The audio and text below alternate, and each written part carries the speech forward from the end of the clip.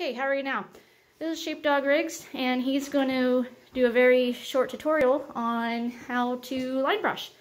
So what you need is the appropriate tool per your breed, comb, check your work, and a spray, because I never recommend dry brushing.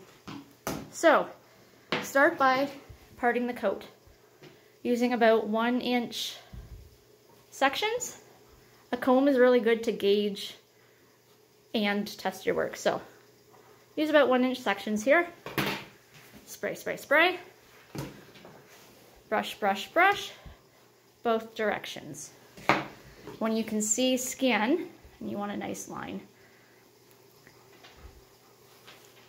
check your work with a comb. Can you get down to the skin like butter? You pass the test. Now in sheepdogs, we want to preserve that thick, coarse undercoat. He's on the thinner side, but in most breeds or mixed breeds, if you want that cute cut all over your groomer to do, that can't be done unless a comb can get through like butter. So once you passed, move on to your next line. Make a line. Spray, spray, spray. Brush, brush, brush, brush, brush, brush, both ways. Check your work with your comb. Can I get my comb through like butter? If you passed, move on to the next line. Now, don't treat your dog like a Christmas tree. They have tushies. Uh-oh. They have tushies. They have legs back here, so you want to part the way the coat is growing.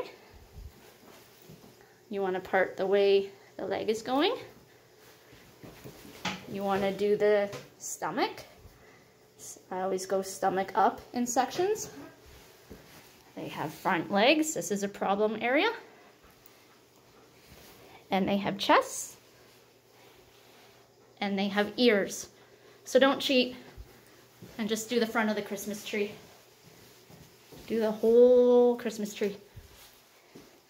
Tedious, yes, but it's brilliant. Mwah. Hope that helps. Happy grooming.